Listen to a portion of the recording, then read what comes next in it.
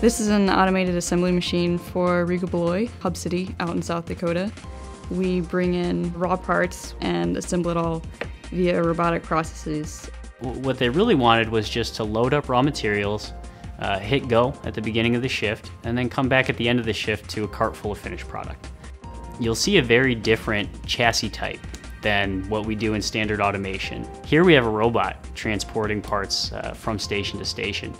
And fundamentally what that robot is doing in a way that is much more real than in a standard automation system is replicating a human. That robot has to have a different and a higher level of dexterity.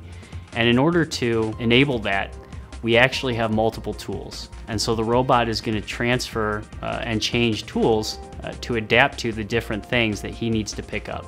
When we pick the shafts, we then pick gears from a gear table. One of the more complex parts of this machine was locating the keyway. We rotate the gear into the shaft, and once we find the keyway, it just nests down. Post finding keyway, we bring it over to an assembly press. It's just a big pneumatic press that comes down and pushes all these metal parts together. After that, one part is finished and goes straight to the outfeed cart, and the other shaft type goes to an automated nut feeder system that drives a nut down for that finished assembly.